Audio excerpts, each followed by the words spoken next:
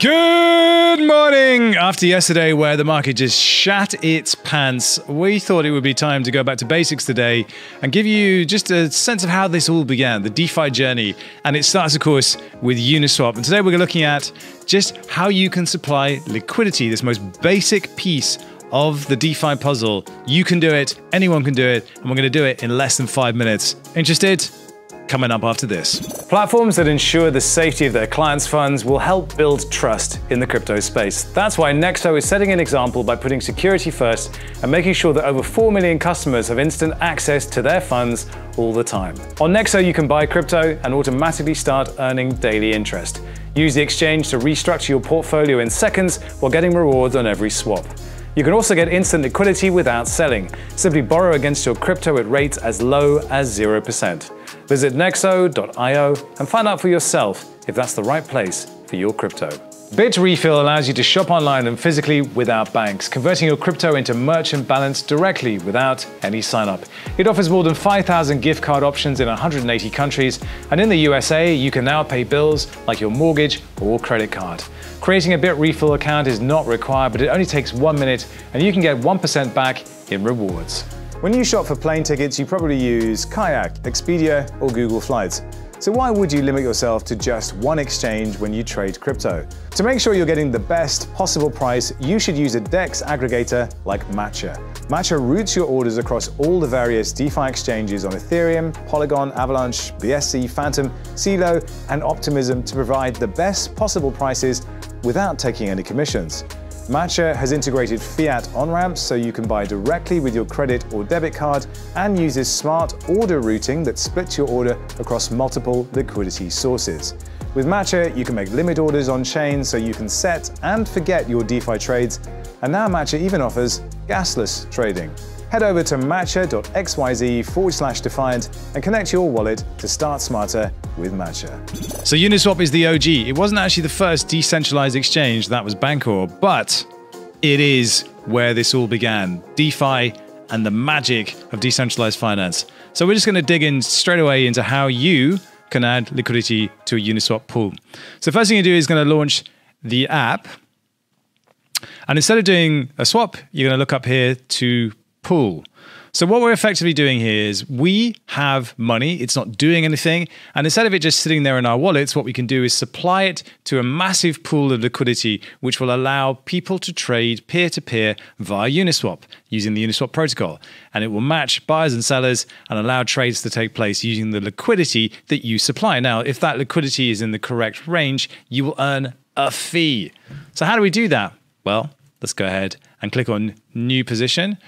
And the pair I'm going to look at today is ETH and USDC. Now, one of the key things to bear in mind when supplying liquidity to Uniswap is that you need to have equal amounts of both the one side of the pair, which is ETH in this case, and the other side of the pair, which is USDC. So you need to have both ETH and USDC. Now, if you only have ETH, you will have to exchange some of that ETH for the other side of the pair, so for some USDC. I did that earlier today. It was very, very fun. No, it wasn't. It's just swapping tokens on Uniswap. So I've got $270 worth of USDC here, and I'm going to click on the max to pop that in.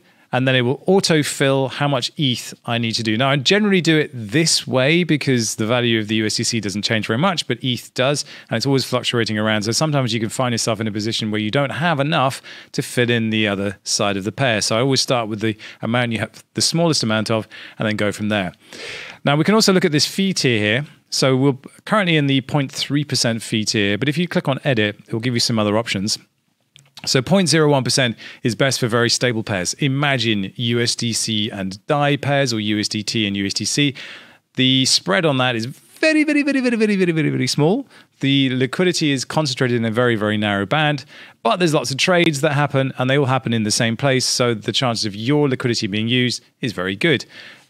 For 0.05%, best for stable pairs, that's generally where people set them for stables. And then 0.3% will generally an altcoin versus a stable coin, well, that's where you're going to sit. And then 1% for exotic pairs. So if you've got a brand new coin and nobody really knows how it's going to trade, 1% is generally where you're going to want to set it. So now we've got this set up like this. We can have a look at this set of boundary bars here. So what this is doing is it's allowing us to define the range in which our liquidity will be effective. Now, this is basically you looking at the market and determining what you think the price of ETH is going to do against USDC in the coming days, weeks, depending on how long you want to leave the liquidity in for. This was the great innovation in Uniswap V3. It allowed you to define these ranges, concentrated liquidity, because before you would have liquidity spread across the entire possible tradable range of the pair, and that meant that most of the time your liquidity wasn't being used. So this gives us instant feedback in terms of where the liquidity is stacked up, where the smart money thinks the market is going to go, and it gives us a pretty clear picture of where the bets are sitting currently. So what we can do now, have a look at the ETH price.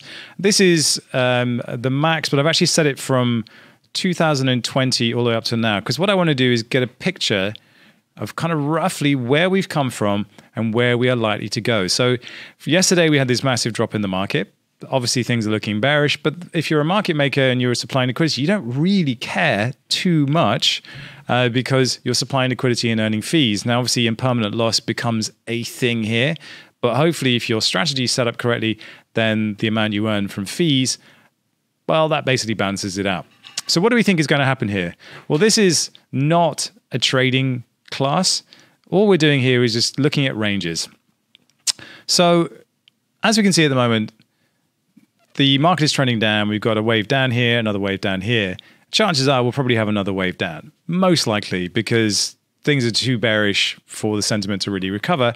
But there's a good chance it'll come back and revisit this level here, which is around 1,229, 2030. I mean, obviously I should be using a better chart here, but we can be fairly broad stroked when it comes to this. Trying to like zero in on very, very specific narrow bands of liquidity for tokens as volatile as ETH, it's not a great strategy. So the chances are we're going to bed down and bang on that again. So anything that's like setting that boundary 1,230 as the lower level is probably okay. So what I would do here is I would sweep this up here, and you can see here that like there's a big wall of liquidity around 1,000 or so. So we can set that up around there, maybe a little higher. So what's this level here looking like? That is exactly that level. So 1,256 or so. And then on the upper level of the band, well, let's take a first look at this tweet from David Hoffman. Post-merge ETH at $1,300 is the best risk-reward entry that crypto has ever seen. David, why do you do this? Why do you send out tweets like that have people rushing in and FOMOing in? It's irresponsible, my friend. It's irresponsible. Don't do it. Hence my reply with the legend that is Justin Timberlake here, who sort of weirdly looks like David Hoffman, if David Hoffman was a singer in a suit, which he's not. So that's what we're going to do there in terms of that lower bound level. And then in terms of the upper bound level, well, it depends how long you want to leave this on for. We have lost our liquidity data. Let's refresh that and start again. So upper tier, I'm thinking, what is a good range? Like, do we think that ETH's going to get past $2,000 anytime soon? Nah, probably not. I mean, this range here is... I mean, look, you can see where all the liquidity is. That's where the big bet is, that range. So that's a fairly safe range to bet within. So we set it there, set our USDC to max. And in order to make this trade make sense, we need to have 0.86 ETH in balance. I don't have enough at the moment, so I need to drop this down. Let's call that 150 in ETH. And that would give me, on the other side of it, 0.47 in ETH. The next thing you need to do is approve your USDC. That is done the usual way, like this. So you would confirm that transaction. And once you have done that, you then go ahead and commit that pool, your liquidity as a position. And what that will look like, I can go back and look at my closed positions here. So this is a closed position I had previously. This is a DAI ETH pair. And when I click on it, it gives me this NFT. So every liquidity position on Uniswap V3 is represented as an NFT, and this will give you all the data on that NFT to tell you what your liquidity position is doing. And that's how it will finish off. And that basically is as simple as that. That is how you add liquidity on Uniswap V3. Very simple, just an easy way to gauge upper and lower bands of your liquidity range, put the liquidity in that you feel comfortable with, and then once it's in that range, you will start earning fees. And that is how it's done. See you on the next one. Sorry, David, but you know what's what, right? Peace!